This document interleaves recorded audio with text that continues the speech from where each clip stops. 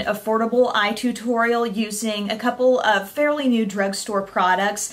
This is actually really similar to the look I had on in my video where I was doing the 3-in-1 review on new Revlon products. It's using the Revlon Color Stay Smoky Shadow Stick and one of the new quads from CoverGirl. What's funny is that neither of these products I really think are absolutely amazing on their own, but they work really well together. The shadow stick needs the bit of powder on top for staying power, and the powder can use the cream product to add some intensity. It really comes together nicely for a nice teal look. I think it's dramatic enough for like a night out, but I still think you can, you know, go about your day-to-day business with it on too. So, and every single thing on my face is actually drugstore. I'll mention all those products down below in the extra info box, and I'll mention a few key things at the end, but for now, here's the eyes. I just applied my e.l.f. $1 eye primer just to give my shadow a little bit of a base, and I'm going to have a color base as well. It's the Revlon Color Stay Smoky Shadow Stick. This shade is called Smolder, and one end is kind of a deep teal and the other is sort of a light silvery blue. So I'm going to use the lighter side first, and I'm just going to basically draw this all over my lid. I'm also going to bring it around the inner corner. I'm just putting a little bit of the darker color on the outer part of my lid, and then I'm taking it a little bit under the outer part of my lower lash line. Next, I'm going to my CoverGirl quad in Sugar Coated. This is one of their, it's in the new displays. It's kind of a different packaging from the older quads, and I'm going to go to this teal color here and just use the sponge-tipped applicator. I like the tapered end. And you're just going to pat right over what you just did there with the shadow stick. I'm taking it not only on my lid, but also up through the crease a little bit. I'm also taking this right around the tear duct, and it's going to cling to the shadow stick we put there as well. Then you can just flip over your sponge tip and use this darker color. This has sort of a nice dark teal that's almost exactly like the dark teal in the shadow stick. Just get a nice little contrast of color there on the outer part, and you can kind of pull that up as well. Then I'm just using this brush from Coastal Scents with that darker shade. Using a brush in the crease tends to just help it diffuse a little bit more easily, but just take that kind of back and forth in the crease. We're not looking to go too deep and dark because we are going to have kind of a dramatic lash, as you can see, but you know, just a little bit. Then there is kind of a plummy brown color here, so I'm going to lightly pat into that with that same brush. I'm just going to kind of warm it up, even though it's still a dark shade. It just kind of warms up all these blues we've got going on. So just go along the border, and then there is a peachy kind of shade here with a little bit of a metallic tone, so get a little bit of that. And we're going to take that right under the brow.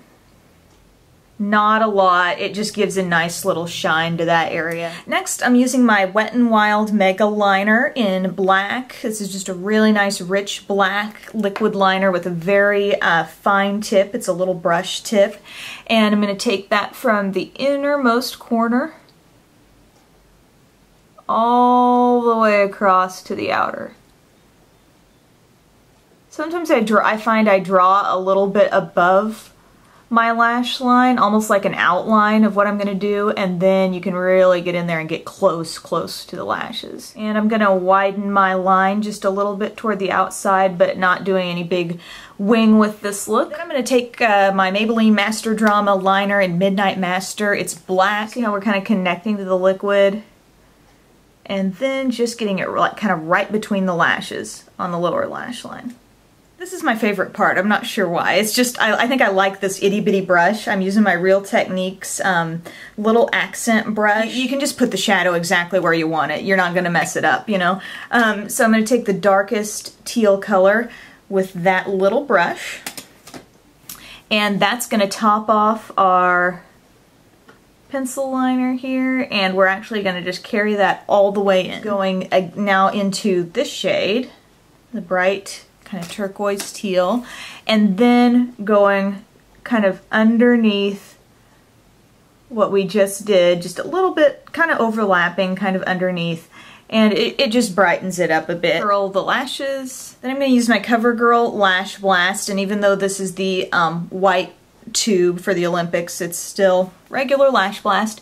And I'm going to apply a coat of that to the top lashes and a very careful coat to the bottom lashes as well. The lashes I'm using are from Ardell, and they are the Demi Wispies, and they really make your lashes look nice and full, and they're a little bit longer on the outside, so it's going to give you a little bit of an upswept, upturned look even without doing anything fancy to your eyeliner. So I'm using this Kiss Premium Lash Glue. It's a nice glue with a little wand, so just put that along the lash band. And after you let that get just a little bit tacky, I like to put my fingers in the middle of the lash band and then kind of center that with the middle of my eye, place it on there, and then just press the lash on really close to your lash line, both on the outer and the inner corner. And then just kind of make sure the whole band is down.